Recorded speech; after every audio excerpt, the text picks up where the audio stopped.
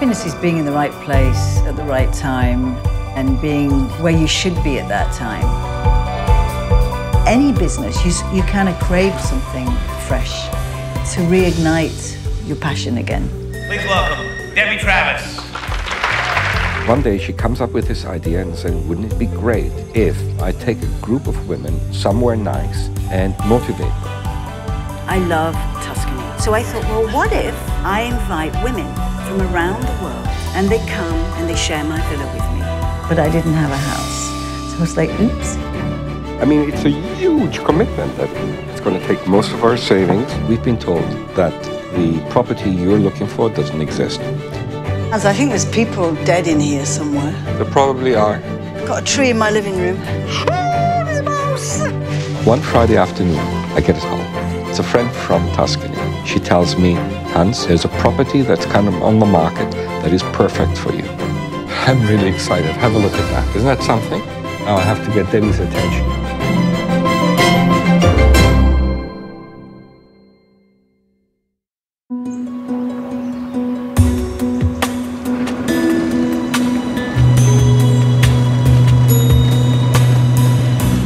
Debbie, you sure this is the right road? Any second now. Just keep going. I think we're somewhere here on this back roads. Because that's Montepulciano up there. It's like we're in the middle of a vineyard. Seeing this property was a little bit like meeting Debbie. I knew it was right. And I just needed to convince Debbie that it was the right one because it wasn't a villa. It was actually a very modest farmhouse. But the location was absolutely magical.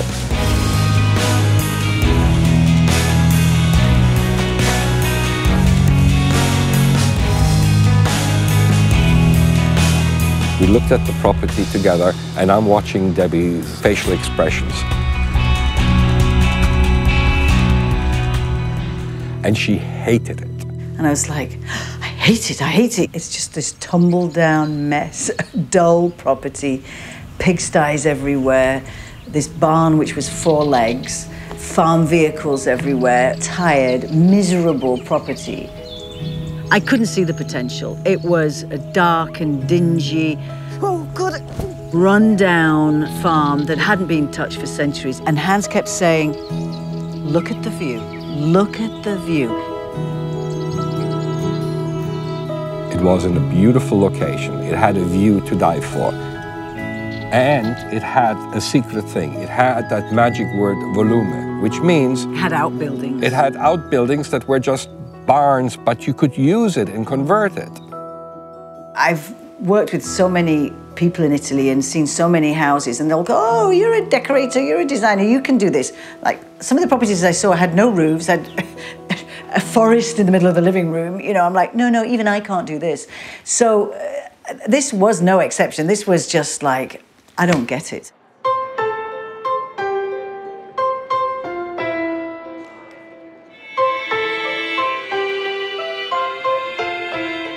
If you're not in love with it, it's going to be a drag. It's an old farmyard now. Yes, but you can, all of that can be changed. So I had a big job ahead trying to convince her that it had the potential, it had the right location, and she could create whatever she wanted with what we had. We came back the next day, and this guy had made this model. The seller was actually very clever. He created a little paper model of the house. This is the model he gave me. Still, it looks a little rustic, but you can see this was the villa side, so it was 3-4 floors here. These were pigsties, which just were tumbled down. There were no pigs left in them, but in the end, you know, I could start to imagine what I could do with this. This was the farmyard side, and this was all blocked in. This was an old bathroom. But we managed to imagine what it would look like if we would open up the wall. Like, look at it. It's like a scruffy old box inside. But I started to see it. And because it was 3D, it was like, oh my God, this could be a home. And she's looking at me, and I'm like a little kid waiting for approval. And bit by bit, I began to smile. And you could see I was starting to turn. I told him we're moving ahead. We got a house in Tuscany. Really? You got a house in Tuscany? Yes, you do. It took a bit of convincing, but she finally saw the potential. It's a decision of a lifetime. Yeah, you're not kidding. And if it hadn't been for that model, she might never have been convinced that she could actually make the space work. It's going to take most of our savings. I mean, it's a huge commitment. The name of the house now is called Reniella, and we don't know what that means. But originally, we were given some documents, and it was called Reginiella, and Reginiella means kingdom. Small kingdom. Small kingdom, so it's Debbie's small kingdom.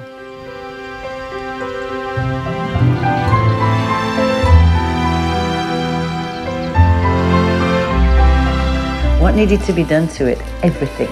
Absolutely everything. The roof leaked, the walls were covered inside in a white plaster that was black with a type of mold. The ground floor of the property was still stables. It was empty, but they were stables that hadn't been changed for hundreds and hundreds of years. The pigsties were falling in, they were broken. This barn is just metal legs with an asbestos roof. Thinking that you found the right property and that's the end of it is actually just the beginning. Because you found the property, now you have to turn it into yours.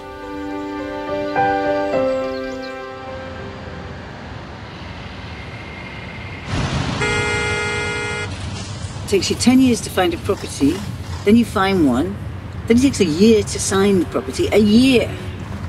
It's about time. There's no way we could do this project or even buy a property without an architect, an Italian architect looking at it, because there's so many rules. In questa parte di casa qui, rispetto a questa, hanno bisogno di un'altra lavanderia per non avere questo corridoio lungo. Bolko von Schweiningen. I mean, with a name like this, you know, I expect him to have a leather helmet and fly a biplane, not be an Italian architect. Per riguardo a questo, Bolko, he happens to be the architect who renovated a fantastic old castle that was renovated in such a way that it didn't look renovated. Ciao, Bolko. When you started this project, what was it like?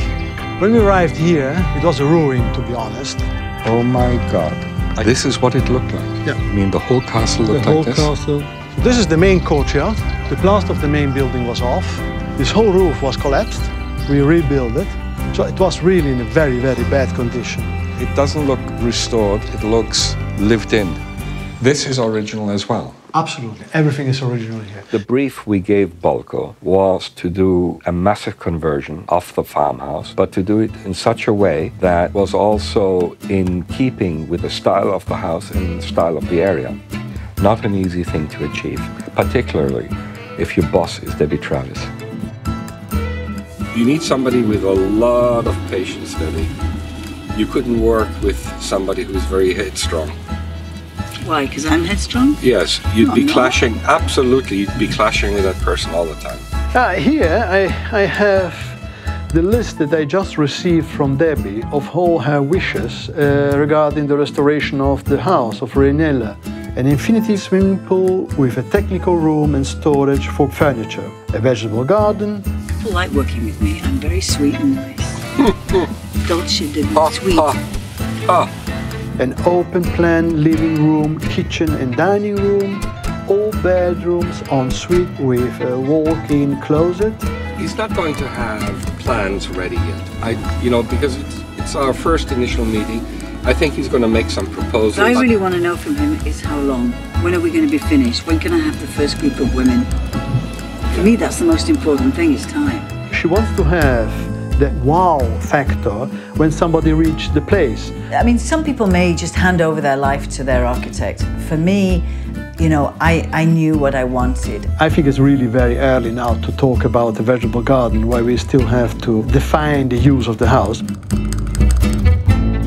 I've prepared a very rough sketch for you, where you can see the different use of the rooms. I was thinking to use the pigsty as the kitchen and dining room. Yeah. Oh, that would be cool. So you've got the view of the valley. You have the view of the valley, and also you have the big sitting room to open it up completely with arches. It was very important to me, not just to have fancy furniture or expensive fittings, but I wanted to be able to reconstruct these bones that were there. When you start a project, on my point of view, is to understand the building and the history of the building. so that you have an idea what it was used and how it was built at the beginning, and then to transform it, keeping in mind that the building can't transform too much. It was built from the stone on the land. So it started life as a lookout tower in the 13th century that would protect the village behind it. And that tower then probably fell to ruin over the generations, and then somebody must have taken it over and built on, and then built on and on and on. What I was thinking is I'd love to do, you know, like in the south, in Puglia and stuff, they do those flat roofs, and then we could have like a lovely kind of wrought iron fence up there and an outside staircase so they can come up and they can sit on the roof and sunbathe. No. When you restore this building, you have to keep in mind the tradition of the buildings and the history of the buildings. You will never find in Tuscany a flat roof. It's typical from south of Italy. And very often he would say impossible, but very often he'd say, okay, let's change that, let's try it again, let's go back to the drawing board. And we keep the oven? We keep the oven, which is something very typical from farmhouses in Tuscany. It's in very, very good conditions. The vault inside in cot is still there. So realistically, Bocco, when do you think we could be finished? When can I have, let's say, 17 happy women sitting drinking wine on that terrace? Not less than 2 years, 2 years and a half. Oh my God, I might be dead by then. It's a long process. Why so long? I mean, really? That's the time that it takes to transform completely a property like this. The one thing that Miss Impatient didn't prepare herself for is the amount of bureaucracy and the speed with which things move in Italy. There are different offices that are in charge of different permits, and then they need to have their time to go to the commission, to prepare the papers, to send it to the following commission, and so on and so on. So this whole process takes you months. Yes. This house has a lot of histories. You can't expect that they give you a permit like this in 2 weeks. You need a permit for everything. And, you know, there is a reason for it. And the reason is this is an incredibly beautiful area. If people could just willy-nilly go and renovate and put in glass boxes and, you know, crazy stuff, it wouldn't any longer be Tuscany. It would be Florida. So it will take some time, quite a long time, and it will be expensive. But at the end, I will help you to make your dream reality, but you need to be patient. So I think for us it's a learning tool to be calm. So basically saying don't argue with him. Okay, we trust you.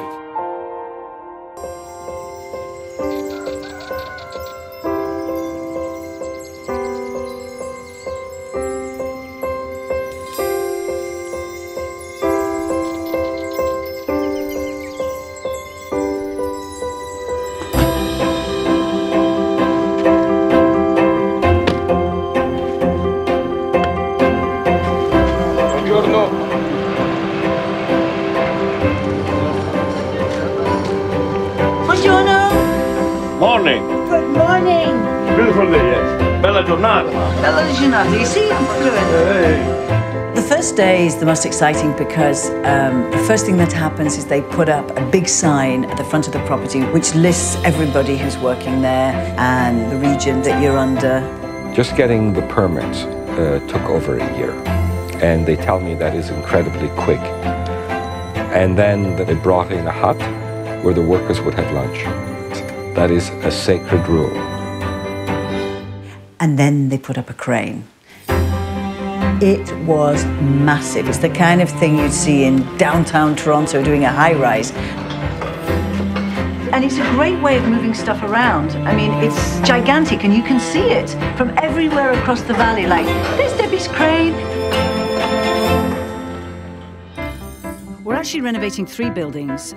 The villa, which is the main house, the old pigsties, and the barn.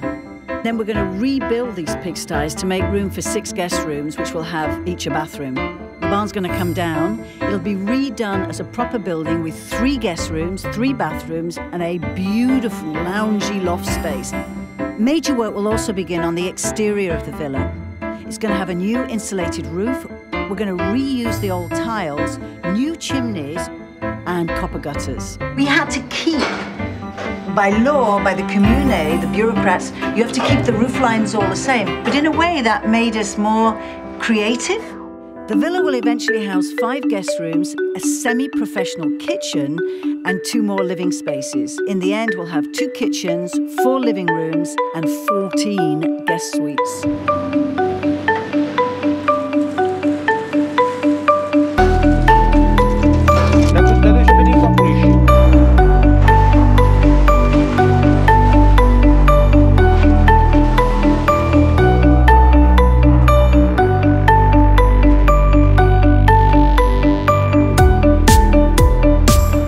Hundreds of houses in North America. I have never worked with people like this. I genuinely like the people that work for us. Some of them are incredible craftsmen, and I have a lot of respect for what they do. Raoul is the plumber, but he's the master plumber. Raoul doesn't speak any English, but he's this very, like, testosterone guy. And he has a whole team of plumbers doing this. Plumbing is so complicated, I don't know why.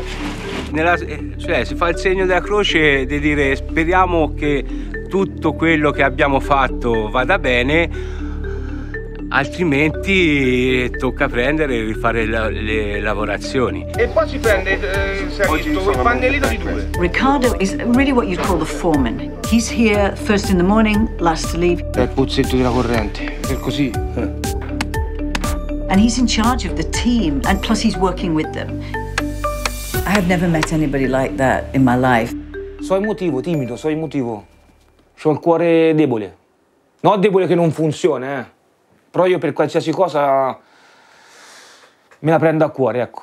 Se io vedo che te sei dispiaciuto di una cosa, a me dispiace. Se vedo che i ragazzi non vanno d'accordo tra di sé, a me dispiace. Perché purtroppo qualche volta anche in cantiere capita che i ragazzi tra di sé hanno qualche giornata che non vanno e mi dispiace.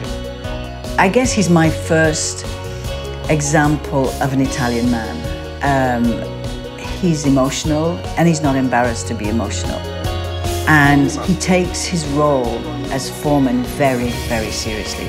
They're all like that. If you're a plumber or you're a stonemason, that is your life, that is your career. They really believe in their craft and doing it right. They bloody better.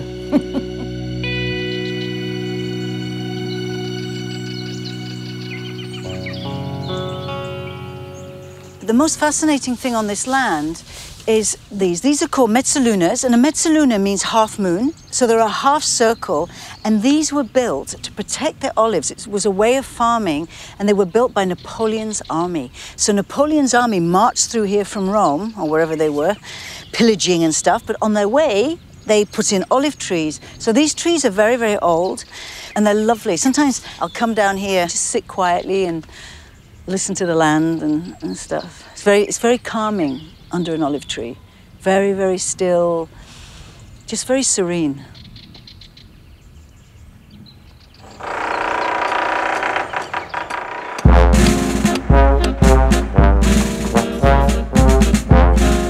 One of the hardest things going into a battle like this, and it is a battle, with your North American hat on. You know, oh, you get an architect, maybe you get a designer, you get a few, maybe you have a few permits, and then, you know, within a year you're done. One of the first things we needed to do with the main building was build a massive garage and storage space, somewhere where we can put the laundry, we can keep all the stuff for the retreat, and, you know, Hans has stuff, boys' stuff, so I guess somewhere to put all his things. It takes a major readjustment to undertake a project of any magnitude in Italy if you're used to getting things done in North America. Tutta bellina, perfetta! Poi, aspetta, ci manca quella terza. Via. Via, via. Masterchef. Ai.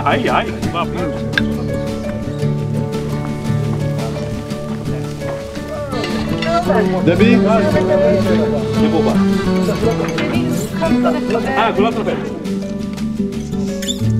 It's nice having dinner with the people that are building your home. It's just a very nice thing. Ragazzi, Debbie e da me, Yes. davvero un grande, grande grazie per il passione di edilire del lavoro. Il reve, dream, il sogno da noi. Allora, grazie e saluto. Grazie a voi. I see Hans, and honestly, he's a different person here. He's a young guy, and he loves this land. We've been married nearly 30 years. So either you know each other so well that you do something like this together, or you end up hating each other. And I think you have to both be on the same page. Without a doubt, if one of us did not see this vision and did not want to be here, you couldn't do it.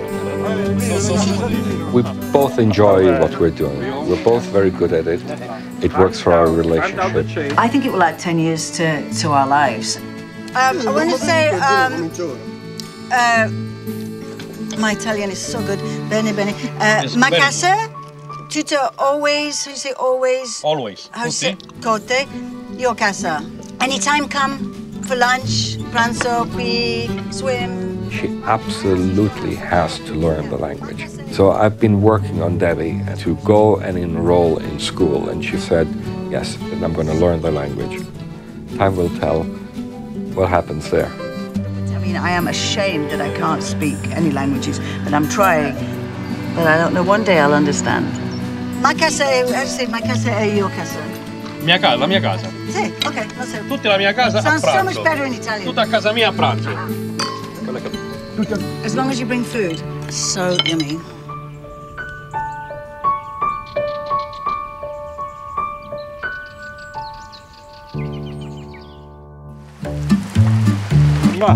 Hi.